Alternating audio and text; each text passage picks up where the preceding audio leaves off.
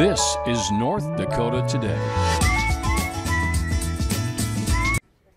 Good morning, everyone. Good morning. Thanks for joining us for North Dakota Today on this Tuesday morning. Big day. Happy birthday. Happy birthday, North Dakota. So we just did like a little deep dive into the history of North Dakota. That's so cool. There's so many cool details. I mean, that we didn't know. 132 years. It's a big birthday. It's a big birthday. Yeah. It is a big birthday. So we were talking about all the cool, everybody had their own, well, did you know what North Dakota was known for? Jordan Schreier said, well, the production of honey. We lead the nation in the production of honey.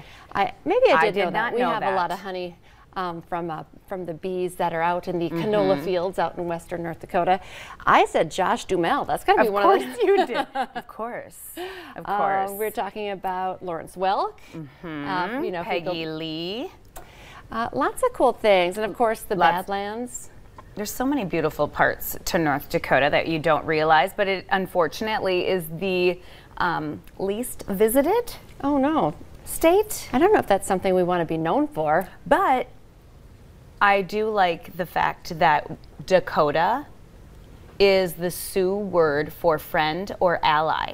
Oh, okay. I don't know that I knew that. I like that. I like that a lot. So anyway. And how did I not say Roger Maris as well? Oh, We're of naming course. famous My people. gosh, we just could North go Dakota on and as well. on and on, I'm sure. So, but yeah, there's just lots to celebrate. So if you want to eat cake today for no reason other than that it's North Dakota's birthday, that's all right. So where's our cake? And you know, we might have a few people watching from South Dakota. Apparently it's South Dakota's birthday And today. Montana. And Montana? Okay, so A couple of our bordering states are...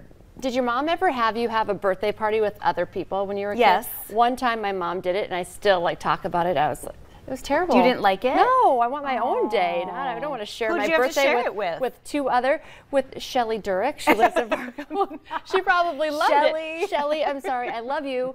But I remember when we had a joint birthday party, and I thought, well, geez, I have to share my day.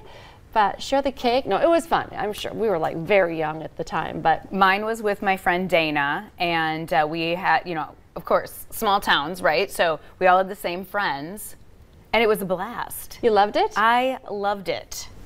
Well, but, I would love two parties more than one great party, but okay, no, that's okay. I don't know. Our moms decided that we should just do one. They were trying to get away with very one. Smart moms. That's probably what it was. Now that I'm a mom, yeah, I guess. Yeah, I understand. But I get the part about having to share Wanted to have your own day. Yeah. Oh well. Okay. I always find this interesting, and I don't know why. The word of the year, because a lot of times it's... I thought this was interesting, too. I was like, what? Oxford Dictionary's word of the year this year is vax. Vax. Well, and it makes sense. Many people can relate to the word, whether you're vaxxed, double vaxxed, unvaxxed, maybe anti-vax. We use the word vax a lot. Apparently, the word became 72 times more frequent by September of this year than it was the same time last year. And then I thought, let's look up the last couple of years, because it used to be kind of crazy, fun pop words. I couldn't find that last year had one word. In fact, a couple of words popped up like COVID-19, lockdown, social distancing, climate emergency.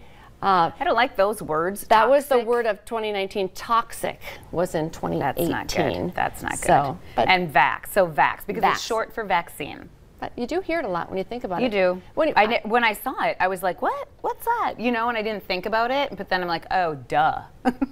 Yeah, we use it a lot. I remember when we had to learn how to say, coronavirus, and then the whole social distancing. That was a term that we'd never heard of. I know. Before, so. I know.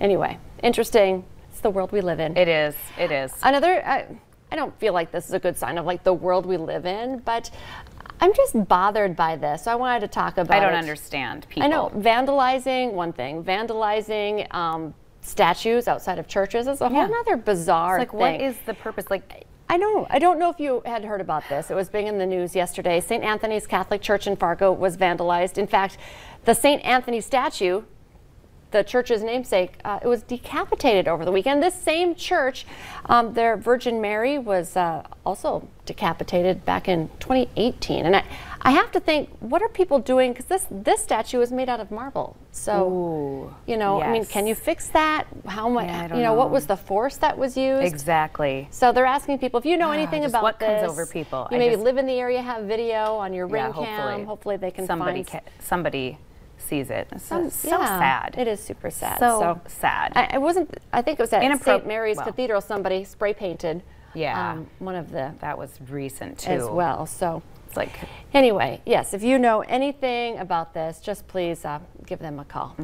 Okay, turning to entertainment news, always a little bit happier news. Spend your evening with the FBI and Halle Berry as they have a plan to save the world. Anthony Purra has your Eye on Entertainment report.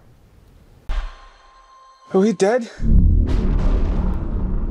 No, we are just inside the moon. A mysterious force knocks the moon from its orbit around the Earth, sending it on a collision course with life as we know it in the upcoming film Moonfall. Just weeks before impact and world annihilation, a NASA executive and former astronaut teams up with an astronaut from her past and a conspiracy theorist to save the planet. Halle Berry and Patrick Wilson star. Moonfall is set for release in February. Christie's has a little something for everyone in its upcoming 20th and 21st century art auction. Topping the bill, a painting called The Guilt of Gold Teeth by Jean-Michel Basquiat. Bidding on the work is expected to start at $40 million. It has the urge, it has the intensity, it has the toughness, but it has the grittiness also.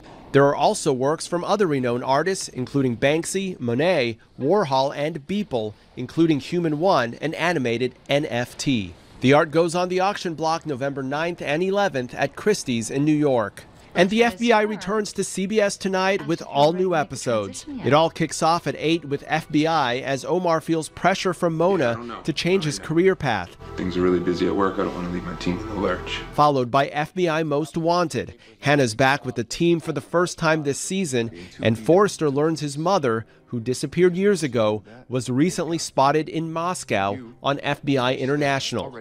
Catch all three tonight on CBS. That's your Eye on Entertainment. Anthony Purra, CBS News, Los Angeles. And don't go anywhere. We have a designer in studio today talking about getting the most out of your renovation budget and giving us some home decor tips as well. Excited for